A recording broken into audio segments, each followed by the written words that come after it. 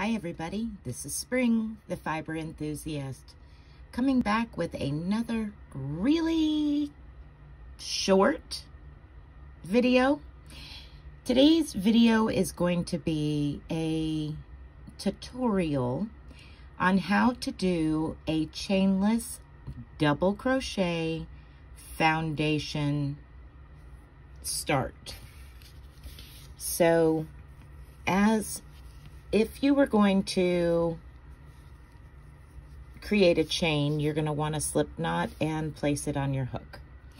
Now, the yarn I'm using and the hook I'm using is really irrelevant because this is for any project that requires a really long chain, and then you end up coming back across with double crochets, and you want to avoid the chain section.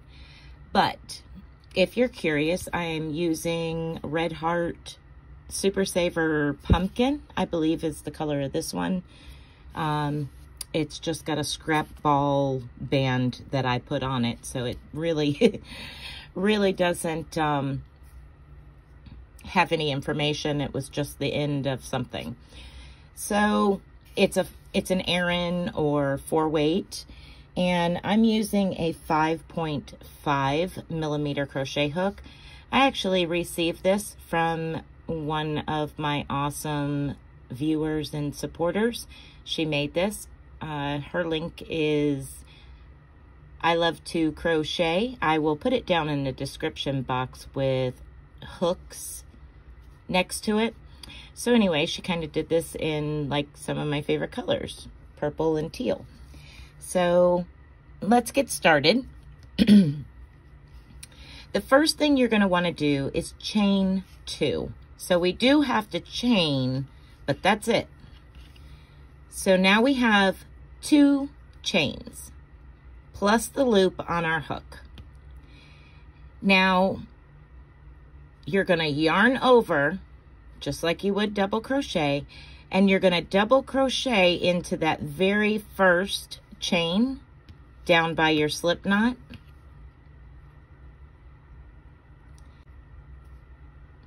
And remember, everybody, this is just how I have learned how to do it. There's no right way, no wrong way. There's your way.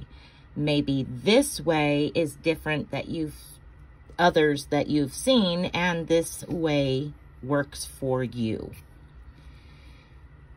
Okay, so I've pulled up a loop through my very first chain space there, or my very first chain. Now I'm just simply going to double crochet. So yarn over and go through 2, and yarn over and go through the last 2. Okay, so now we want to look at what we got here. We have where we just came from, and then the bottom of that double crochet, which really would be the side of your first double crochet. Okay, so everything's kind of slanted just a hair, just a little bit. So we have our first chain that we double crocheted in. If you pull the bottom loop aside from your double crochet, you now have 2 loops. Yarn over and insert your hook through that second loop, the bottom of your double crochet that you made, and yarn over and pull up a loop. Now you have 3 loops on your hook. Okay? So essentially what you're using to go through once you have completed your double crochet is this loop here. So let's go slow and watch and see. So yarn over and go through 2. Just like that. And now yarn over and go through the last 2. So here's the last 2, and here's the first 2. That outside one is the loop that you're going to use next for your next double crochet. So we have 1, 2, and now we're going to go with 3 here. Insert your hook through that loop. We're going to go slow again. 3 loops on our hook. Yarn over, pull up a loop. Now we have 3 loops. Yarn over and go through 2. That very bottom one right there is the one that you're going to use for your next double crochet. Yarn over and go through 2 more. So you can grab hold of that and pull it down, and that is the next loop that you're going to use. So yarn over and insert your hook into that little loop. Yarn over and pull up a loop. And again, you have 3 loops on your hook. This one all the way at the bottom is your next loop for double crochet. So yarn over, pull through 2, yarn over and pull through 2 more. You're just completing double crochets. Now pull down that bottom loop, and now you have your next position.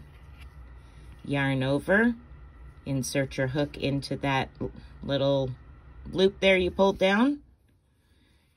Yarn over and pull up a loop. And yarn over and go through 2. Yarn over and go through 2 more.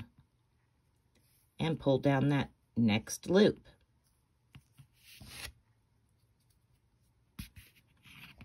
Again, yarn over, insert your hook, yarn over, pull up a loop.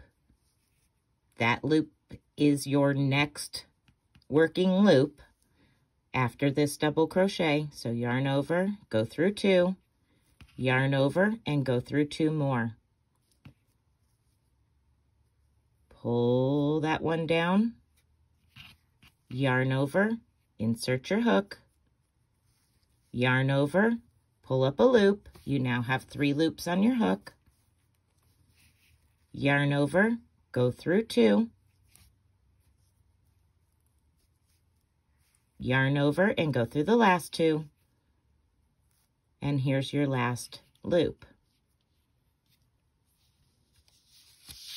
Okay, so let's look at this from a full view. Here's where we started with our chain 2. We placed our next double crochet in this place, next one in this one, and so on and so forth across. So I'm going to pull up a loop and we're going to do some counting.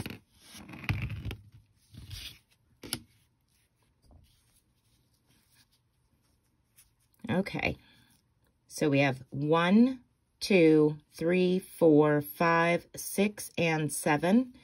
Now, if we go to the top, let's count the top. 1, 2, 3, 4, 5, 6, and 7.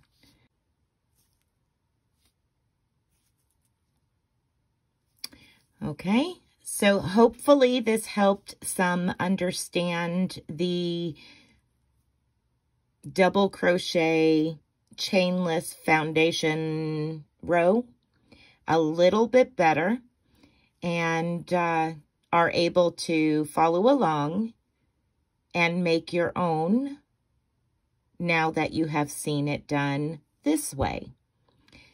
If you have found this short tutorial helpful, please give me a thumbs up and let me know down in the description box, please, if you know how to do it, if you do it differently, if you just learned how to do it. I would love to hear from you. What's your take on this tutorial and how and when you learned? So until next time, everybody, be blessed and be a blessing. Bye, guys and gals.